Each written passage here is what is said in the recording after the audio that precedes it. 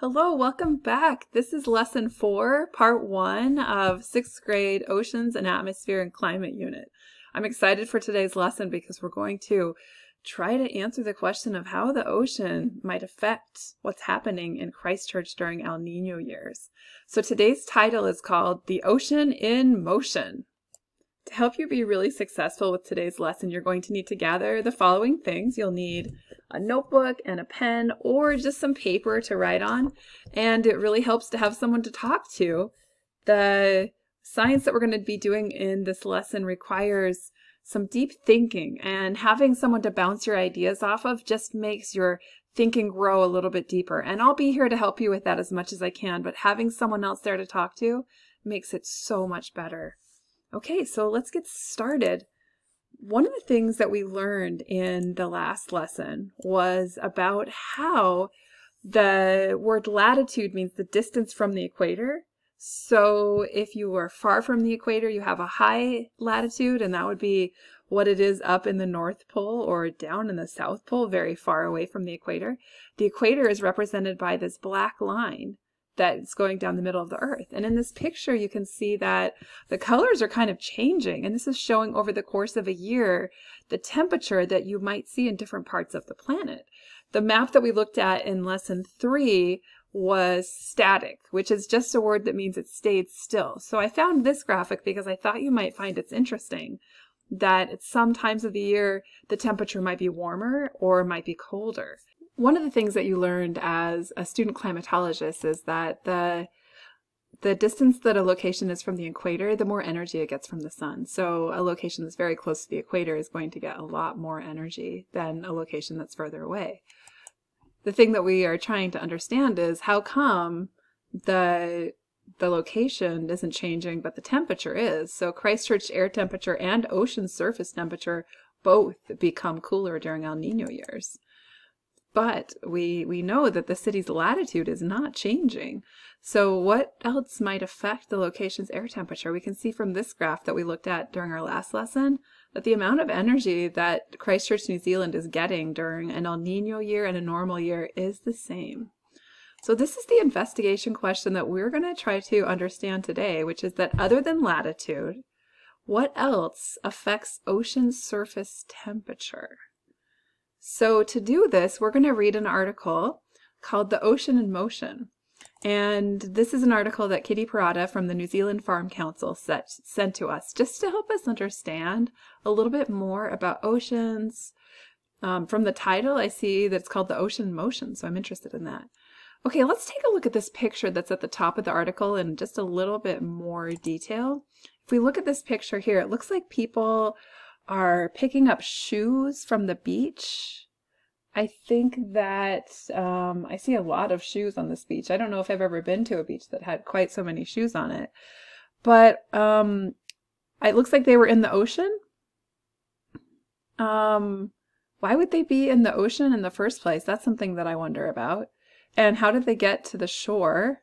The title of the article is called The Ocean in Motion, so that kind of makes me think that the explanation for these shoes might be somehow connected with the movement or motion that's happening inside the ocean. I've noticed when I go to the beach that the water comes in and sort of like hits the shore and it seems like it's moving around, so maybe that's something to do with it. So there's two different ways that you can get the article. The first thing you could do is you could go on to your Amplify Science account and then go to the menu, choose the library, and then choose the Oceans, Atmosphere, and Climate unit. And then once you have that, choose the article, The Ocean in Motion. Another way that you can get a copy of this article is by going to this website, seattleschools.org/academics/curriculum/science. So if you want to pause the video to write that down, you can get the article from there. Once you are on this page, scroll down until you get to middle school, and then you can download the Lesson 4 packet from the Oceans, Atmosphere, and Climate unit. So I'm going to go ahead and read part of the article, and then you can open up the article either from the packet or from Amplify Science and read it on your own. But let's read the first paragraph together before we do that. Okay, I've opened the article and here it is. You can see the same picture we just looked at.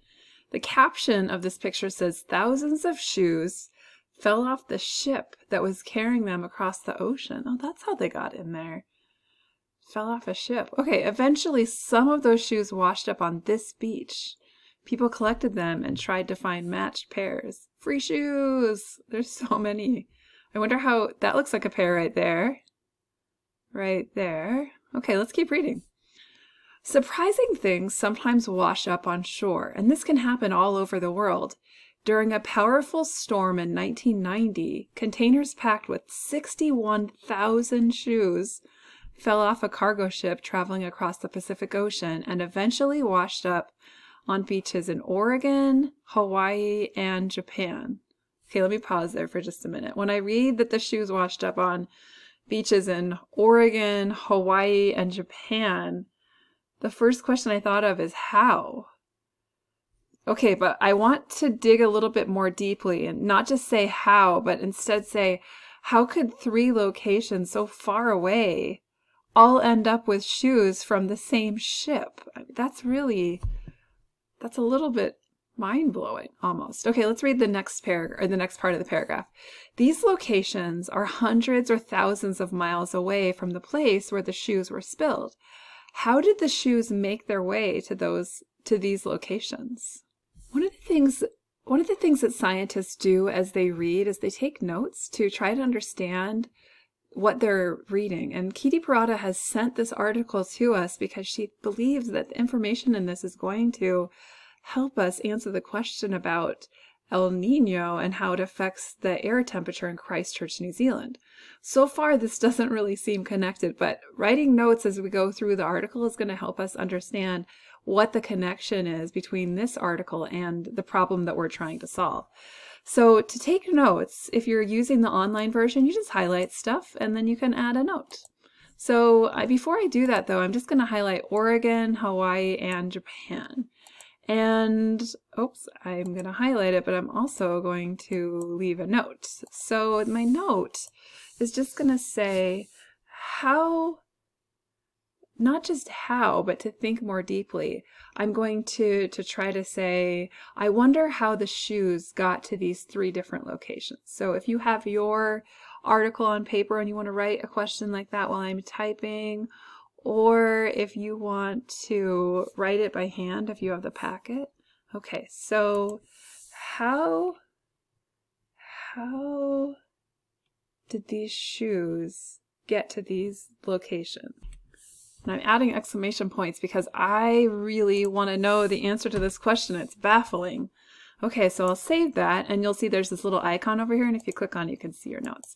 If you're using a paper copy of this, it doesn't matter that it does those fancy tricks online. The same notes, the same kind of annotations work just fine. Okay, so what we're going to do right now for this section of the video is I'm going to keep reading the article in the next part of the video. So if you want to just hang out with me on this video and read with me, that's totally fine. If you have a paper copy or an online copy and you still want to follow along, that's okay. If you would rather read it on your own and not listen to me reading it, then you can do that and then just come back and join us as soon as you're done.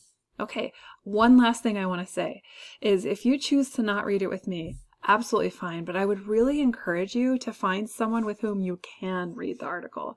If you have someone to talk to while you're reading it, it will help you notice some things because you will sort of force yourself to think more deeply. Like how when I saw that first thing about the 3 locations, my mind just thought, how? But I had to put into words so that I could explain it to you what I was thinking. And so by doing that, it actually made my mind think a little bit more deeply about the topic. So I would encourage you to do that.